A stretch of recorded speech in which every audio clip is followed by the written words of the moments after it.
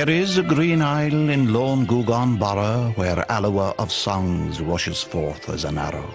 In deep-valleyed Desmond 1,000 wild fountains come down to that lake from their homes in the mountains.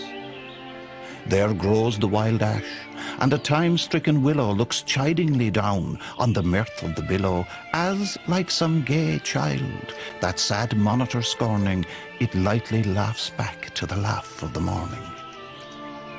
I too shall be gone, but my name shall be spoken when Erin awakes and her fetters are broken.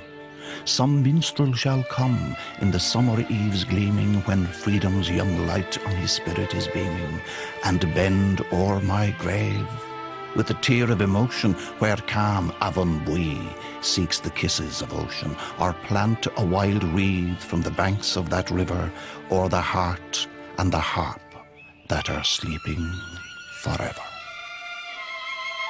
In his poem Gougane Barra, the Muskerry school teacher, Jeremiah Joseph Callanan, reflects on his mortality.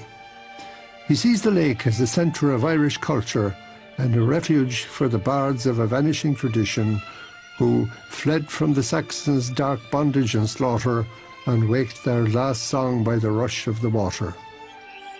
Exiled in Portugal, he greatly wanted to be buried in his native county beside the Avon Bui River. His wish that some minstrel would bend o'er his grave was never realised.